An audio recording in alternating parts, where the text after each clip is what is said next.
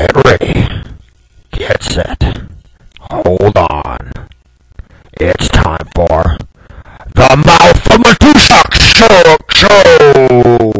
Good morning. Welcome. It is Thursday, July 17th. Welcome. So much going on. Where to start? Well, it's been an eventful week, boys and girls, and ladies and gentlemen. And all kinds of things going on here. First of all, we've had new news with Bo Bergdahl and everybody turning their attention to the plight and story of one man, and that kind of taking some of the attention away from what's going on down at the border. And even within that, there's been plenty of distractions where people are turning their attention to a man who, using his own money to do some charity work for these kids, making sure that they are comfortable and well taken care of and taken care of humanely before being sent back where they belong, that being their home countries.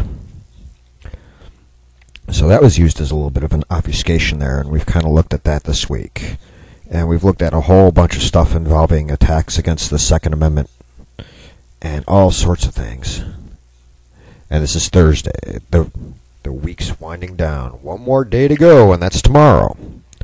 So, speaking of tomorrow, and speaking of illegal immigration and border security, and this wave of children coming across the border, across the nation, several local Tea Party groups and 912 groups and Liberty groups, etc., are kind of banding together, as they tend to do when they find common causes, and doing some protests on most of them on Saturday, doing protests and demonstrations against current immigration policy and lack of proper enforcement and wastes of federal money, which it really isn't when you think about that this is national defense when you're talking border security. But the mismanagement of those funds, et cetera, et cetera, et cetera. And they're kind of gathering across the country on Saturday, with the exception of one small city and one dinky state. This itty-bitty little state, one that's almost insignificant, despite the fact that nearly 50% of the jobs created on a month-to-month basis are done by this tiny little state. So it's rather insignificant. And this city has one of the lowest unemployment rates in the country. So it's rather insignificant. We're talking about San Antonio, Texas. The various San Antonio Tea Parties, of which there are several, are kind of coming together and have a big rally planned for tomorrow. That's July 18th. Friday, July 18th, at from 11 to 4 p.m. If you are so inclined to go and grab some banners and go and peacefully and respectfully demonstrate and express your First Amendment rights. They've already set it up and got the permits, and you go and meet up with them at 127 Navarro Street here in San Antonio. And if you're from somewhere in the small dinky, you can drive across it in almost 12 hours. In fact, from Corpus Christi to El Paso, it's probably closer to 16. Dinky state. Small state. You could drive from Georgia to Chicago, from Atlanta, Georgia to Chicago, in less time than it takes to just go across this very small state of Texas. But if you're within within a comfortable driving range, and you have the day off, or can take the day off and desire to do so, go ahead and gather at 127 Navarro Street in San Antonio and link up with these groups and express your First Amendment rights. And if you happen to be opposed to what they stand for, I'm sure that there's some counter demonstration going on. Just please, people, keep it peaceful. Let your voice be heard. Let the politicians and the policymakers and the bureaucrats and the union goons and thugs that run the bureaucrats behind in the shadows, let them know what your thoughts are peacefully, and go ahead and express them. And as you do so, remember, these kids are being used as political pawns from all different directions, and the last thing they need is to be treated as political pawns by us. We need to stand up for the fact they shouldn't be here, and the fact that people are sending them here, and those people need to stop. They need to be treated properly here, at least medically, so that it doesn't spread disease to our people. They need to be treated humanely, because we're not Nazi Germany. We're not Saddam-era Iraq. We don't treat people like that. We need to treat them as Americans treat people. There's no reason why we should treat these kids who have not been convicted of any crime as of yet worse than we treat our prisoners, our murderers and our rapists that we have locked up in jail. So keep that in mind, people. These are kids, many of which did illegal things, yes, in coming across the border, but not necessarily of their own free will. Some of them maybe, some of them maybe not. Some of them may have been abducted and drug across the border against their will completely. So just keep that in mind as you let your voice be heard about your side of the policies that are being enacted or not enacted, or executed or not executed by our executive bureaucracies, and what laws have been passed by Congress, etc. So that's what we have kind of going on here in the small, dinky little dot on a map known as Texas. And of course, yesterday I spoke of other things Texas linked, because one of our representatives from the state of Texas, I want to say, and I have to look this up, and somebody can correct me, either in comments under the podcast, or you can call them in right now at 520-226-8567, and if you have better information. But I think Henry Cuellar is a representative from District 24, whichever district number it is, though. It's eastern San Antonio, down through a corridor and down to the border, a portion of the Rio Grande Valley, near McAllen and San Juan, that area. So he's the congressman. Ironically, he's my congressman and my sister's, and my sister lives down in McAllen, and I'm up here in an area near the San Antonio general metro area. So he kind of has a long stretch area.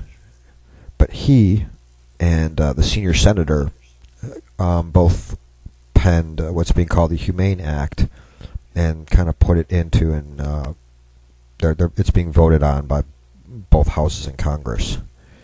And at first pass through, it looks like a great thing. It looks like it's going to expedite a lot of the red tape and the processes for dealing with these children. But there's fine print in that bill, and some of that fine print should raise some eyebrows and raise some concerns. So go ahead and take a look at it before you just go sign off and say, I like it or I don't like it. And I'm sure that part of it comes as compromises, because this was written by a liberal Democrat, Henry Cuellar. I don't speak Spanish, so I hope I'm not butchering his name too much. And as well as a somewhat conservative. Depends on what flavor his coffee is in the morning. But Senator John Cornyn, they work together to pen this bill and sponsor it. So I'm sure there are little compromises in there from one or the other. But some of these so-called compromises are actually evolving into giving a little bit too much power to the executive branch, that the executive branch should not be able to make these decisions. There should be according to the Constitution, Article 1, Section 8, immigration law is solely the responsibility of Congress. They can't delegate that authority to make those decisions to the executive branch. They are solely legislative. So with that in mind, keep the Constitution in mind as you read through that bill and wonder what kind of powers our legislators are willing to just give up to the executive branch instead of keeping it co-equal branches of government, kind of making one in power and other ones diminished. And speaking of one having too much power and other ones being diminished or having them be co-equal, yesterday, it actually aired the day prior. It was released online, the webcast of it. C-SPAN had a special with, I'm trying to remember the name of the representative. He's another representative here from Texas. But he was on to talk about the lawsuit that Speaker Boehner, to say it in German, Boehner, has filed against Obama, and how he's actually stripped it back to actually go against just the things involving the PPACA, otherwise known as Obamacare. When there were so many other things that could have been named in the lawsuit as well. And it was a very interesting show to watch. If you get a chance to go over on the C-SPAN site and look it up and read it, it's worth your time. It's about 45 minutes long. One thing to note, though, is many of the callers or other people who came in and to ask questions or make comments to the guest, the representative from Texas who is joined the suit. A lot of the comments had nothing to do with the lawsuit. They were insults. I have to wake up every day and deal with listening to people like you who just hate our president and things like that. Nothing constructive to say, no facts, no legitimate criticisms, just a bunch of ad hominems. You're a nasty conservative. You just don't want people to get free stuff that somebody has to pay for, but it's not me, so I don't care. Just give me my free stuff. And you're a bad person because you don't want to give me all your stuff that you paid for and give it to me for free, even though I sat on my butt and ate bonbons. You're a poo-poo head. Yeah, people like that, they're the exact slaves that the Democrat Party has made and keeps enslaved to government entitlements. Well, they're not entitlements, handouts. And the same people, or many of those same people, are seeing those handouts possibly having to become scaled back a bit because we've got this crisis at the border, and they're outraged. How dare you take food out of my child's mouths that you're supposed to be giving me for free, and instead giving it to these children who are in detention camps for free. You're about to hear a microphone drop. Either way, it's not your food. It's not the government's food. It's the taxpayers' food. It'd be best if taxpayer money didn't go to food in the first place and it stayed within the private charities realm. But if it's not yours, you can't complain about who it's given to. If you're have your hand out begging for free crap, begging for free stuff, you're a beggar. You can't be a chooser. And you get what you get. And you like it. You don't like it? Get a job! Then you'll be paying taxes. And maybe your vote will actually count. At least, in public opinion. Because you're not contributing. You're just a taker. And that is just my opinion from my mouth to your ears. Like it or not, tell me about it down in the comments under the podcast, or again, you can call in. That's area code 520-226-8567. So yeah, you can go ahead and give me a call if you so desire, and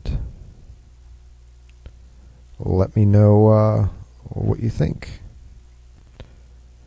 Or leave the comments under the podcast if you're not listening to this live. Now, I'm interested in your thoughts. I may or may not reply.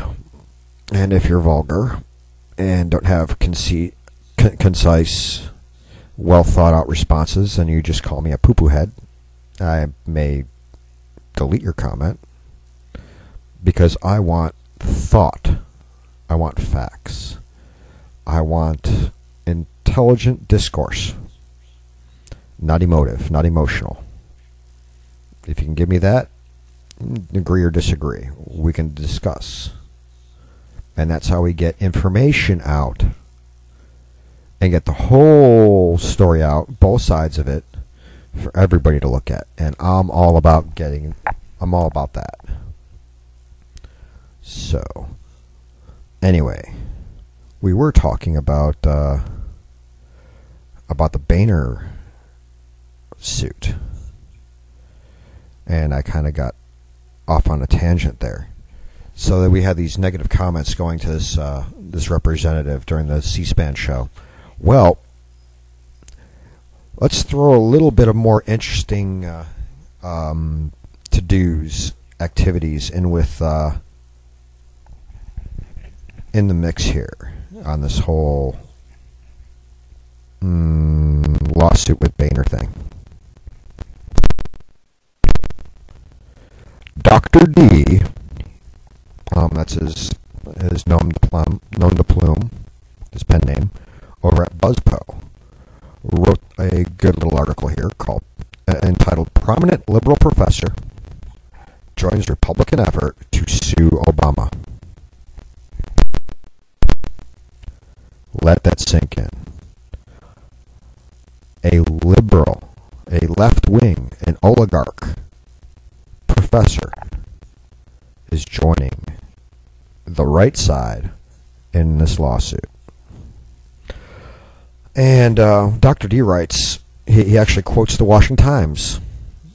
A prominent law professor and avowed supporter of the Obama White House will tell the House on Wednesday that the president has created one of the biggest constitutional crises in the country's history and will endorse House Republicans' effort to sue and rein him in. Interesting. This professor's name? Jonathan Turley, law professor over at George Washington University, and has been a long-term supporter of Obama. But he's seeing things and thinking maybe Obama has stepped over his lines just one too many times. And again, quoting, I think it's the Washington Times, Dr. D states here, or the Washington Times did rather, "What we are witnessing today is one of the greatest challenges to our constitutional system in the history of this country." This is coming from a liberal, from a socialist, from an oligarch, from a left-winger, thinks Obama's going too far and supports this lawsuit. This sends a message to the American people. Come on, even when people on both sides of the aisle are saying, hey, you're gone too far, you're ignoring the Constitution, you are not a king, you need to be reined in, You put your toes over the line, they're about to get chopped off. You better back up. It says something here.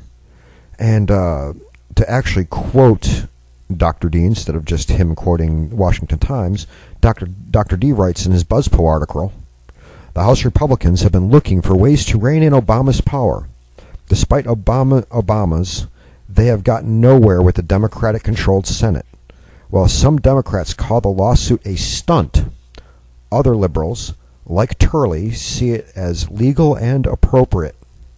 The lawsuit is focused on the employer mandate that is part of the Affordable Care Act. Claiming that he could use discretion on what to enforce in regards to the law, Obama ignored key dates and penalties of the law. Republicans argue that the president does not get to pick and choose what parts of any law he will or will not enforce." And Turley then testified before Congress, and there's a video embedded in the story, or a couple of videos embedded in there that you can go over to buzzpo.com and take a look and watch those videos and read all of Dr. D's great work on this article, as well as his other articles. But interesting, when you have prominent people on the left side kind of taking a look at the way things are going on with this presidency and this administration and going, hey, wait a minute. There's a line that has been crossed, and it needs to stop. Speaking about crossing lines, again over at BuzzPo, there's an article with a big red circle with a line through it as the featured image. And evidently, the House of Representatives thinks that the IRS overstepped its bounds in giving out bonuses and paying for extravagant conferences. You know, this amid, of course, the bid targeting scandal that's ongoing. And this was written by, it seems like once a day I have something to look at over here at BuzzPo that was written by Stephen Ale. Great contributor over there at BuzzPo. Really, really well worth your time to kind of look at all of his stories, agree or disagree with kind of his take on things. He still writes it in an interesting manner that, you know, you get the facts out of it and you can make up your own mind.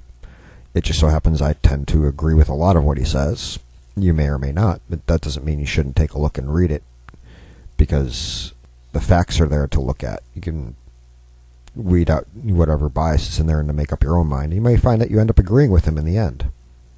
So, with that in mind, according to Stephen Ale, back in April of 2013, the IRS admitted to targeting conservative applications for tax-free status. Yes, we know this is old news. Now, where the lowest learner emails are, that's still a big mystery. Anyway, Steve Ale continues. In July of 2014, the Republican House has targeted the IRS. Having already cut the IRS's budget by $1.1 billion, the House continued its onslaught on the IRS by passing amendments prohibiting the IRS from granting bonuses to employees and from holding conferences. One conference last year cost taxpayers $4 million. The white... You look at this, it almost seems like there's a word that got skipped here, but anyway, I'm going to assume he says the White House has threatened to veto the House bill, which delivers a cut of $1.5 billion from the IRS budget and is $2.5 billion less than Obama has requested. Boo-hoo. I want the big sucker. All we can afford is a little one. I'm going to throw a fit if you don't give me the big one. Sorry, I just have to go off on the whole temper tantrum thing here of want, gimme here. But anyway, that's a reduction. That $2.5 billion less is a reduction of 20% or more. And as Steve L. states, I believe the veto threat is a bluff. Obama is all about politics, and the last thing he needs before the 2014 elections is to try to make the case that Republicans are responsible for shutting down the IRS. If anything, it would make voters more likely to vote Republican. How about that? People don't like the tax man. News alert. Yeah. So think about that. And I think Steve L is onto something there. And Steve L continues on with the rest of the article, talking about these happenings and giving some good quotes and talking about some of the bonuses that went out there. Take a look at that article. Read through it. Very, very interesting. Very, very well read. There's some snark in there, not just the stuff I added, but some of his original snark that makes it kind of entertaining. Or actually makes it entertaining. Really good to read and informative. So go ahead and go and take a look. Once again, it's over at buzzpo.com. And again, over at BuzzPo. Want to kind of... Well, before we get into this, because this is Second Amendment stuff, I want to go and talk about a state that has the Second Amendment almost right. Almost right.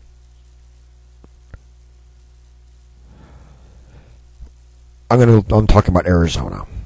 Arizona had some border issues a couple of years ago. Of course, they still have them now with everything going on. But those border issues involved coyotes. And I'm not talking the four-legged kind. I'm talking the two-legged kind that do human trafficking and sex slavery. Usually they're connected with drug cartels. And they assassinated a rancher named Robert Krentz down there. And that, of course, spawned a couple of major things to happen in Arizona. One was the passage of SB 1070, which is relatively famous. That was Arizona's we will enforce immigration law. They're not adding. They really didn't add any new immigration laws to the federal ones. All they said is we're going to actually enforce them. They're already on the books, so we're going to enforce them. That was the majority of what the law was about. Did enact a couple of things in there that they didn't like. Things such as if a cop stops somebody under suspicion, they have to run a background check to see if the person's a citizen. It's not up to discretion anymore. It became if you suspect that they're not a U.S. citizen, if they don't present a driver's license and a military ID card or something or whatever the case might be, it might behoove you to go and check to see if the person is a U.S. citizen, especially if the ID card. I can speak this morning. The ID card they hand the police officer looks faked, forged, or fraudulent. Then it really needs to be investigated as a potential illegal. That was a real only addition in there that got people's panties in a bunch. And then, of course, the tighty-whities went into a twist when the whole you need to prove that you're a U.S. citizen in order to vote thing came up too. Well, that's already federal law, whether people like it or not. It's just how it's enacted along by the states, because states get to establish their own electoral law and policies and procedures. So, of course, federally, people's tighty-whities and panties got all knotted up over that one. But the other legislation that got passed rather quickly in Arizona after that happened was Arizona went constitutional carry when it comes to firearms. Which means if you can legally own it, now mind you, if you're a convicted felon still on parole, you can't legally own a firearm. So if you can legally own the firearm, you can carry the firearm. And that means you can carry it open it in a holster or concealed. If it's a rifle, you can carry it on your back. There's certain rules on how you can carry it. You can't walk around with your finger on the trigger and the weapon on fire instead of safe and brandishing it at people. No, you can't do that. That would be called threatening. That would be called legally. It's called assault with a deadly weapon. And so you're threatened. You're brandished. But you can walk around with it on your back. You can even have it loaded and on your back. You can have it loaded and chambered and have it on your back. But there's certain limits to what you can do and how many actions it takes for you to take it from where it's sitting to where it's actually being employed against a threat. And that's to keep people from accidentally doing stupid things and out of anger doing really, really dumb things and breaking the law. It requires several steps there during which you get a chance to think about your actions before you do something really, really dumb. Weapons should never be used in offense unless you are in the military and under orders and doing, good works that way. If you're a private citizen, or even if you're a police officer for that matter, your weapon should only come out in self-defense or defense of an innocent or a defenseless or a helpless or a weaker person who needs to be defended. And you're not attacking somebody to kill them. You are doing a last-ditch effort, worst case scenario, final defensive act to stop the criminal act, the harm that was going to go against either yourself or your family member or the defenseless or the innocent, because there was no other way to stop the criminal act. And it's you always use the least amount of force necessary, and lawful gun owners know all this. It's the ones who are not lawful who don't care about that. So Arizona, being very, very smart, passed constitutional carry and basically made their state laws right in line with the U.S. Constitution.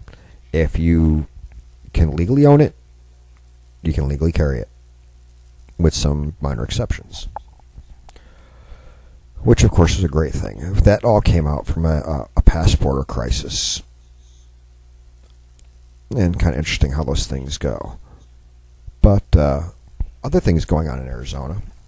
Back in Congressional District 2, which covers Cochise County and parts of Pima County to include portions of Tucson. There's a congressional race going on, and incumbent Ron Barber, who has barely won every single one of his elections so far, just barely by a very slender margin, is going to be facing one of three people. And one of those people he faced before, and it was Martha McSally, and he's beat her a couple of times already. And now he's going to face whoever wins the primary. And right now the primary, originally McSally had a huge lead, but it's shrinking daily.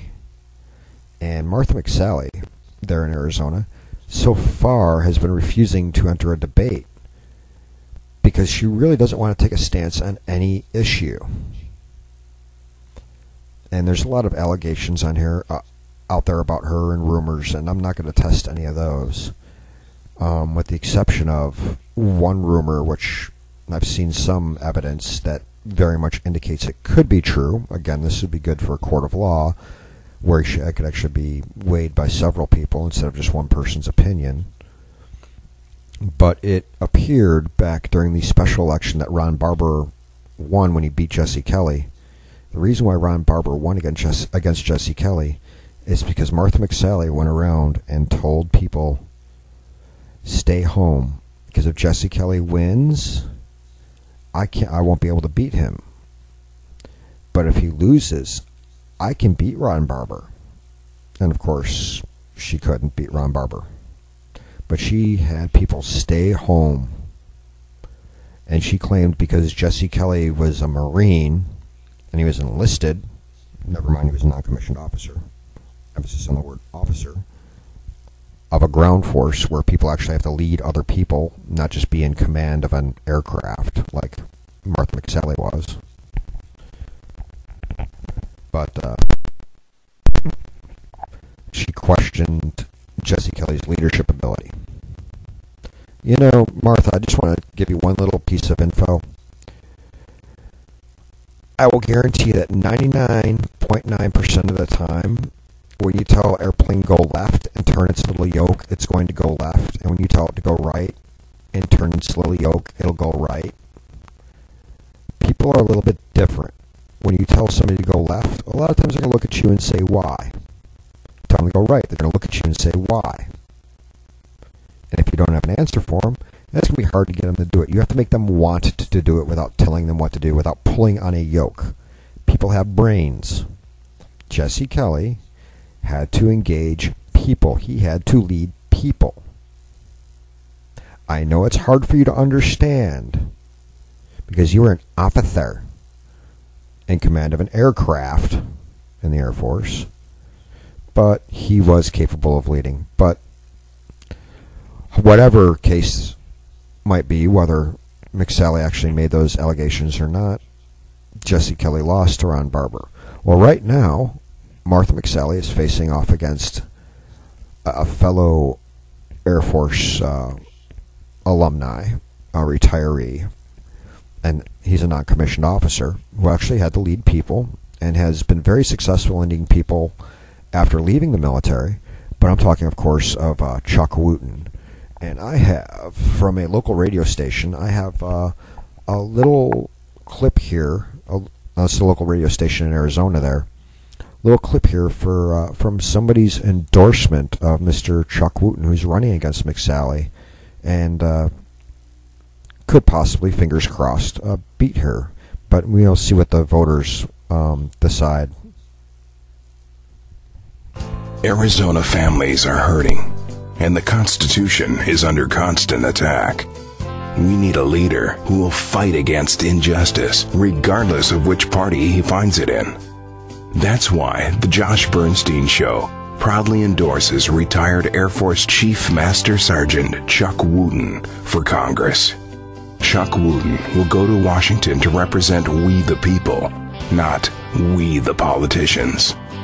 Chuck Wooten will not go along just to get along, and instead will fight for conservative principles, even if that means going against his own party. Chuck Wooten, a proven leader and defender of liberty. Please visit www.wooten2014.com and please donate to his campaign today.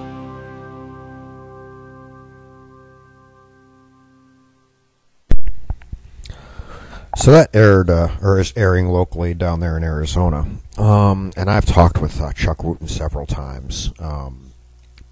Interviewed him, been on the phone with him, emails back and forth. He's a really great guy. And I'm just talking from personal interactions. How he would do as a congressman, I don't know. But I will say that his platform is a very firm one. He wants to represent the people. He stands up for conservative values, yes. But the first thing he stands for is being a proper representative. So if the majority of the people don't like a certain bill, he's already stated he'll vote against it as a congressman. That's proper representation, is it not? He's a very moral person.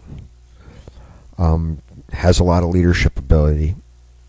And like any good leader, he knows when it's time to be a follower. Because every good leader knows when to shut up, sit down, and do what they're told when there's somebody else who needs to take charge, even if it's just temporarily because they're a subject matter expert. And Chuck is really good about knowing when it's time for him to stand up and take the reins, and when it's time to hand the reins to somebody else and sit there and kind of supervise and, make sure things run smoothly. Great guy. And he's a firm constitutionalist.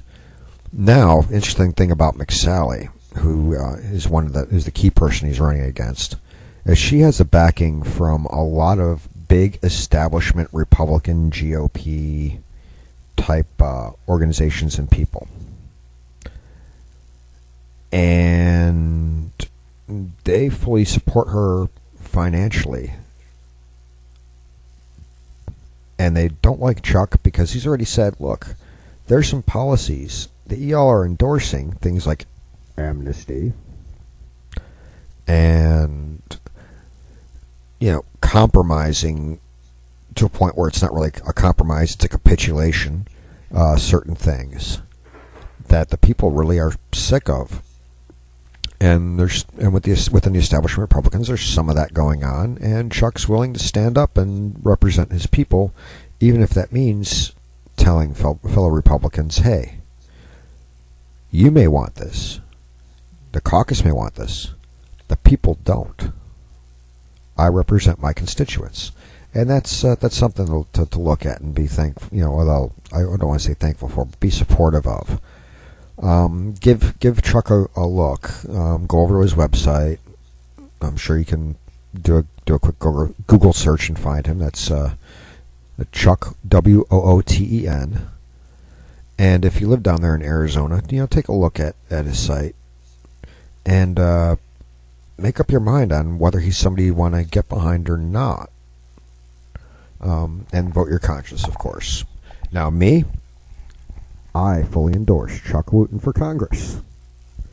Even from my little abode in this small, tiny, little, insignificant state known as Texas. So, just keep that in mind. Food for thought. Just my 2 cents. From my mouth to your ears. And as time keeps on ticking into the future, I want to go back to Second Amendment, since we were talking a little bit about, how the constitutional carry eventually came about there in Arizona, and what the final catalyst was that kind of pushed it over the edge, because they had talked about it for years. Eric Reed is the primary Second Amendment issue writer over at BuzzPo. Great guy, well worth reading. Just like Matt, and I'm going to butcher his last name. I'm sorry, Matt. But over at Brenner Brief, we used to have, or may still have, Matt McSally. I know I'm butchering your name, Matt. I apologize. And we also have Jack Lee over there as well. I can pronounce that name.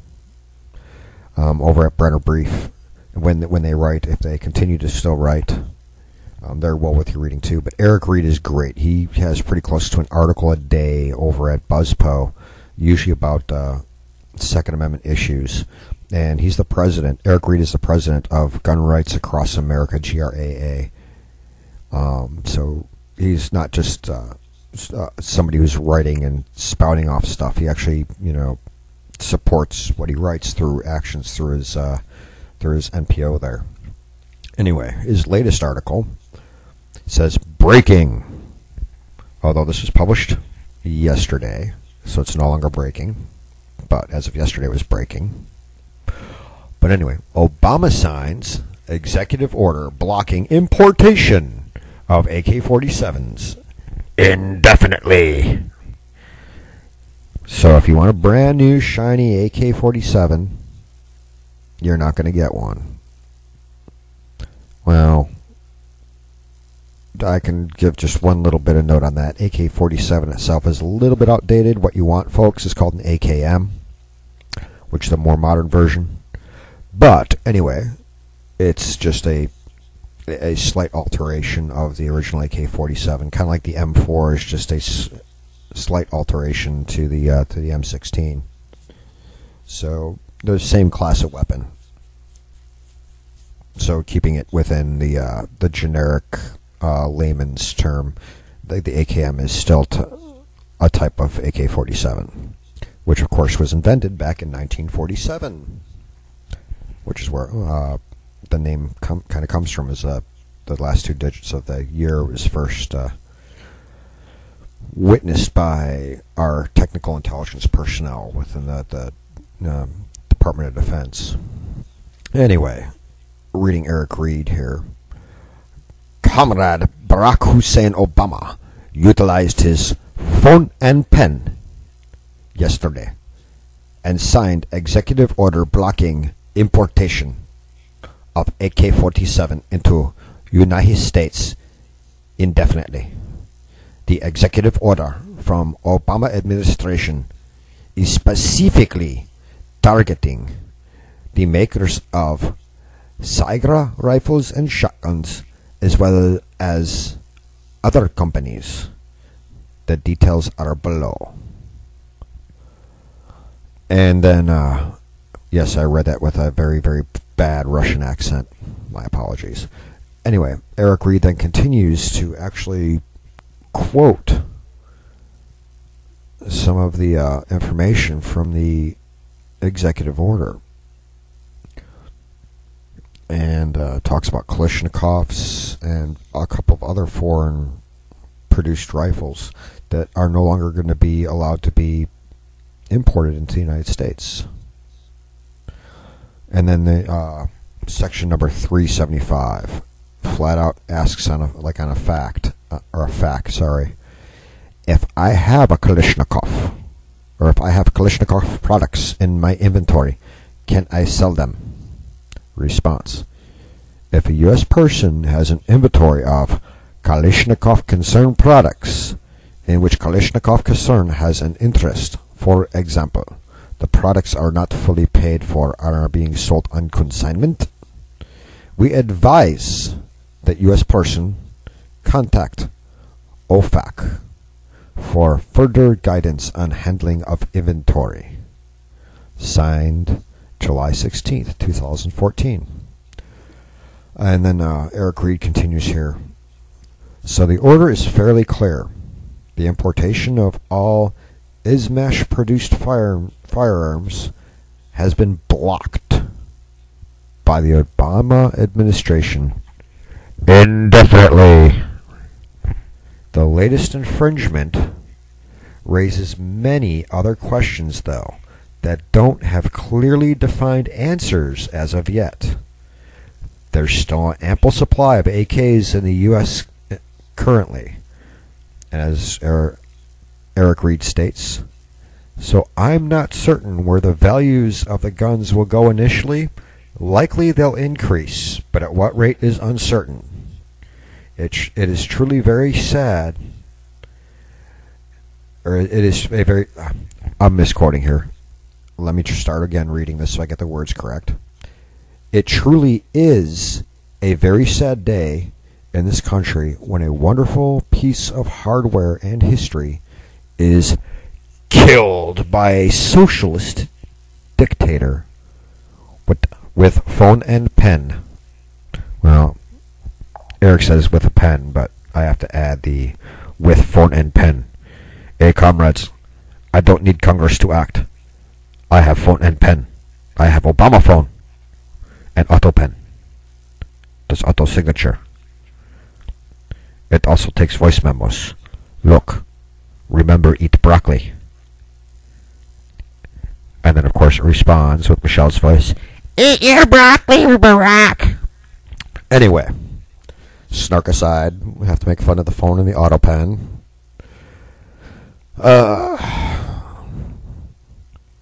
I'm looking to see if there happens to be anything else out there to discuss.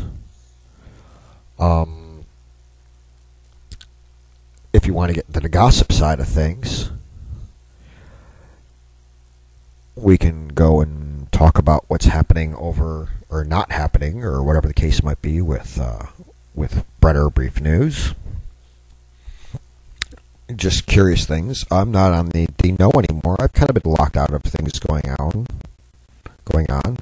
Although every time somebody else is taking over the site, they immediately start contacting me to wonder what they, to ask what they need to do to keep me on as the managing editor there. Although it appears that whoever is currently administering the site is doing their best to keep me from doing anything with it, or even taking care of any of the writers who are filing stories who can't get them edited by anybody for one reason or another. Not sure what those reasons are. I just know I don't have the ability to even check it out.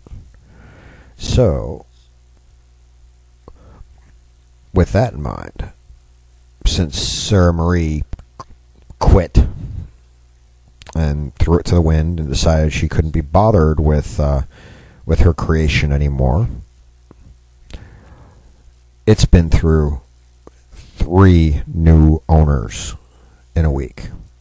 Now, granted, it was partners that were owning it at first. It was 2 personnel that went in and took it. And then now it's going to even another person. And this person has been a contributor over the site. And who knows if she's going to be able to take it over and in what direction she'll take it. But having spoken with Jennifer Meadows, asking her why she wasn't taking it over, her very simple answer was there were legal issues and legal procedures that she wanted to follow and wanted to take care of, and contractual agreements she wanted to enter into regarding the transfer. And by speaking with Jennifer, by her word, is Sarah Marie Brenner seemed very reluctant to go through with a lot of things she's paying lip service to. Don't know how true that is. Wasn't involved in those conversations. I just have what Jennifer relayed to me. So it makes things interesting. So what is going to happen with Brenner Brief News? And what's going to happen to all the contributors and editors whom Sarah promised some kind of compensation for their work? Will they ever get it? That's a good question.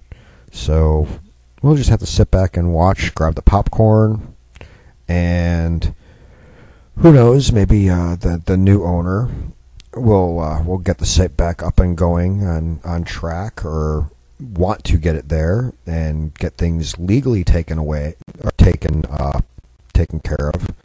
And if she so desires and wants to bring me back on, we'll see what happens with that. In the meantime, I'm rather comfortable now that I am a contributor over at BuzzPo. Not saying that I'm not willing to write or edit for anybody else. I'm still open for that, and I'm still open for further things with my new. Well, I'm an independent contractor, so I don't really want to say employer, but I like to call him that because he's a great guy. But seeing what happens over at BuzzPo, we'll just see what the future brings. For now, I'm out there. I'm out on the web. I'm contributing at several places. Keep your eyes out. I tend to post and tweet those things, as well as anything else of interest I come across. So keep on the lookout for me and my work. And again, you can find me always. Now, I don't put anything up every day necessarily, but you can find me over at Mental Aikido. That's you can Google search Mental Aikido, or you can type in pg-matusZak.blogspot.com, and that'll bring you over there, and you can look at what I've been putting up for my own personal mind and everything. Some of the things there are more philosophical, some are a little bit more personal these days. Some is a little bit of news, but the news and commentary I'm tending to put over in other places that will give some amount of compensation for the hard work, and better than just giving the compensation for it, we'll actually make sure that my word is out there for people to see and read and make up their own minds concerning it, and after getting informed or getting my 2 cents on something, which I'm very appreciative, and it's a great deal. So to all the other citizen journalists out there, keep the faith, keep doing what you're doing. We love what you're doing. Share your stuff out. Share your fellow conservative citizen journalists' work out there. Keep working together, and we'll keep the people informed and see if we can't get our country back on track where it belongs. Well, boys and girls, ladies and gentlemen, Americans, it's coming up on close to showtime end. I'm not going to take this for the full hour today. I'm going to cut it a little bit short, if you don't mind. This is Thursday. We'll be back here tomorrow on Friday and see what more we can discuss. We'll see what comes out later this afternoon, in the morning, and talk about those things. And again, if you want to call into the show, we are live from 8 to 9 a.m. on we're live, and you can call in at area code 520-226-8567. And if you want to be a guest on the show, just go ahead and leave down in the comments either on the podcast on Mental Keto or the one on YouTube, or you can send me a PM through Twitter if I follow you and or back and forth. And we'll see about putting you on as a guest on the show. And tomorrow I want to discuss a little bit about a book that came out a couple of days ago. And I'm going to see if I can't somehow convince its author to maybe come on and talk a couple of minutes with it. But I can't guarantee that. It's going to be short notice. But I'll still discuss that book. Of course, I'm talking about the book Conservative Insurgency by the great and wonderful Kurt Schlichter. And I may even discuss another book I'm currently reading while I'm at it by Dr. Alveda King. But I really want to discuss Conservative Insurgency. So hopefully I remember tomorrow morning. There's a lot between now and then, and I'm sure I will sleep somewhere in there.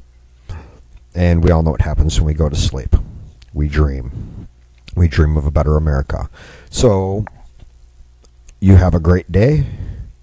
And we'll see you back here tomorrow. Same bat time, same bat channel. And enjoy. Bye.